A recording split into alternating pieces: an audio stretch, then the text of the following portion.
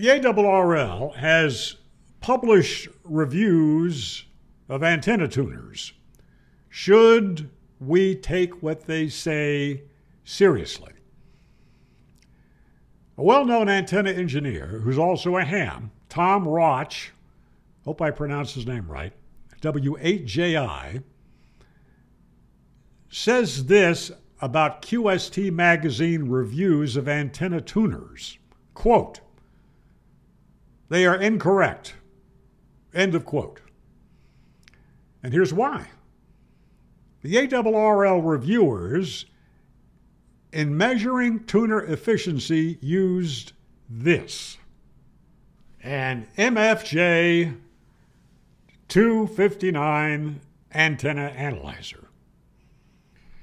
Now, I'm sure that's a fine piece of gear for your typical ham to use at home. I have a Rig Expert brand analyzer, and I wonder how we ever got on the air without those things. But here's what Roch says about using an MFJ antenna analyzer to review tuner efficiency. He says this: the 259 is not capable of the resolution required for this type of test. It is not a lab type instrument. I don't know about you, but that seems pretty obvious to me. I don't know why the editors of QST magazine thought that was okay. Well, Tom says the theory was correct, the intentions were good, the instrument was just used far beyond its design limitations. He says a proper instrument for these kinds of measurements would cost tens of thousands of dollars, not $300. But being an antenna engineer, Tom had the right gear: HP impedance analyzer, Wiltron RF analyzer, and Harris and HP multi-channel vector voltmeters. How much does stuff like that cost?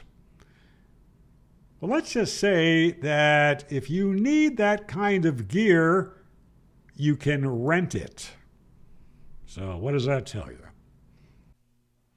Well, anyway, he explains why precise measurements make a big difference in measuring efficiency of antenna tuners. Now, for example, let's say a tuner is 100% efficient measuring an SWR of 2, but your MFJ antenna analyzer says the SWR is 1.8.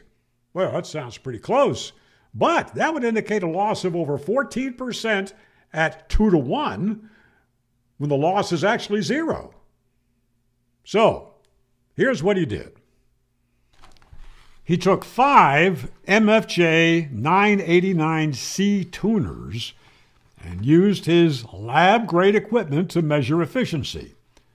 On the worst band for tuner loss, 160 meters at 100 watts, the efficiency was 89.3%, and all 5 tuners were within 1% of each other.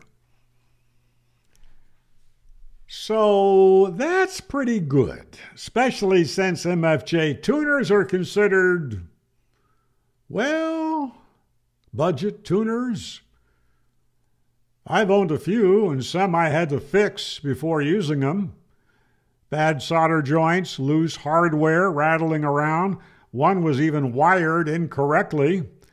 But once you fix them, they got the job done. And who knows, you might even get one that works correctly right out of the box. You know, I once owned an MFJ loop antenna that worked really well, but I had to fix that too. The tuning capacitor was not aligned correctly, and I think there was a loose bolt or screw rattling around in there. I never did figure out where it went, but once I got that thing adjusted, it worked great. Now, Tom tells another story, which is actually kind of funny. Tom designed the Ameritron AL1200 1.5K power amp. QST, in doing a review, called him and said the amplifier had 2,900 plate volts under load, when the manual said it should be 3,300 volts. Well, Tom responded logically, maybe your line voltage is low.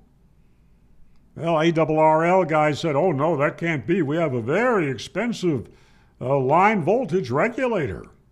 So they published the review saying the plate voltage was below spec. Then they took the amp to W1AW, and guess what? The plate voltage was 3,300 volts. Tom says they wanted him to write a correction for their review, and he said, no, it's your mistake, you fix it. Now back to the myth that antenna tuners waste great amounts of power. Hey, on 160 meters, efficiency was only 89% for that MFJ tuner. Well, guess what? Everything in your shack is less than 100% efficient, including you. Your coax line out to the antenna could be 89% efficient, even with an SWR of 1. And certainly the benefits of using an antenna tuner far outweigh any loss, like being able to use one simple wire antenna on multiple bands. And here's a tip.